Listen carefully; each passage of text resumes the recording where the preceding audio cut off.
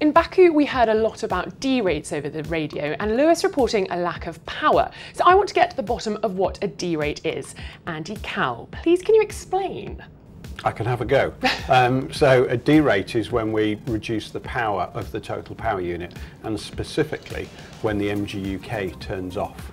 So the power unit's made up of the V6 internal combustion engine and the MGUK. Together it's about 900 horsepower. The MGUK contributes 160 horsepower of that, so the engine at 740. Now the electrical energy that goes to power the MGUK, that comes from kinetic energy under braking and heat energy from the MGUH from the turbine wheel.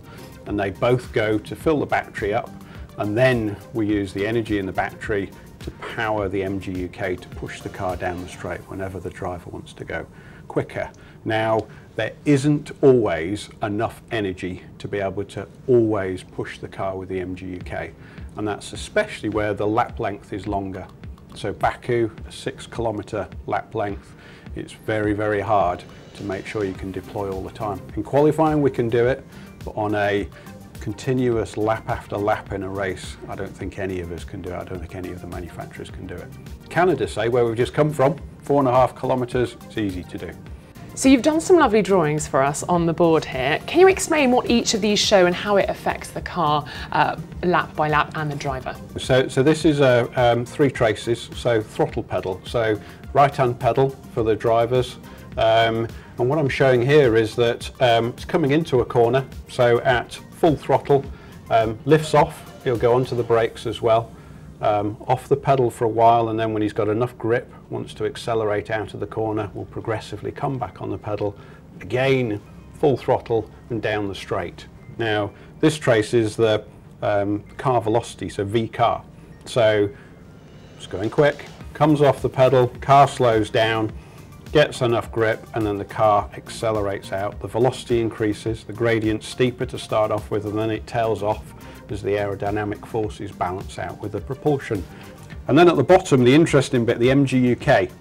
So I've put a centre line, a 0 line on, going down the straight when the car's being propelled along, because the driver's asking the car to go as fast as possible.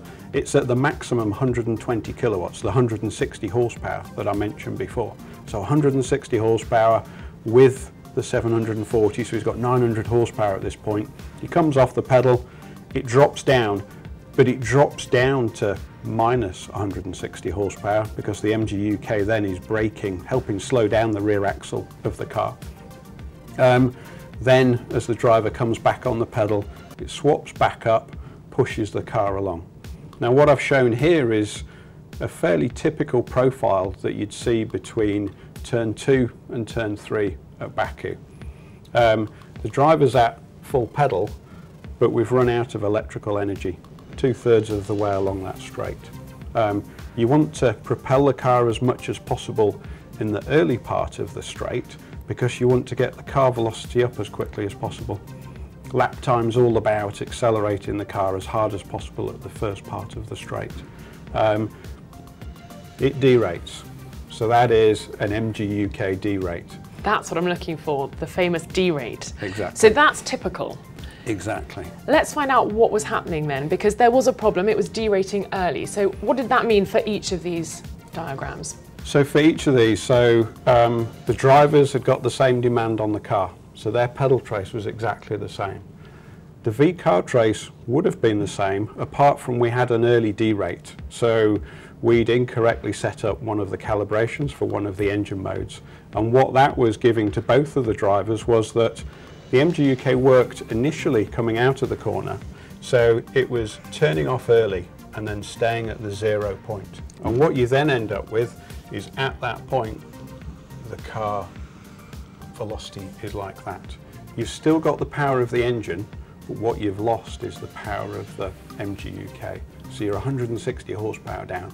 So as the driver's going along, he's expecting it to carry on accelerating to get him up to this sort of speed before the K cuts out. Frustrating for a driver. So what can you do to mitigate against that sort of thing happening later on in the year and potentially along the circuit like Spa, for example?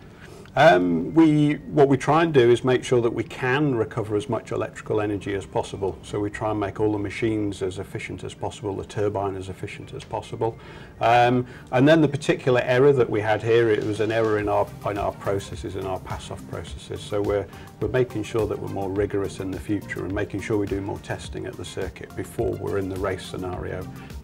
Because as we all saw with the regulations restricting radio communication, you can't quickly tell the driver what to do to recover that situation.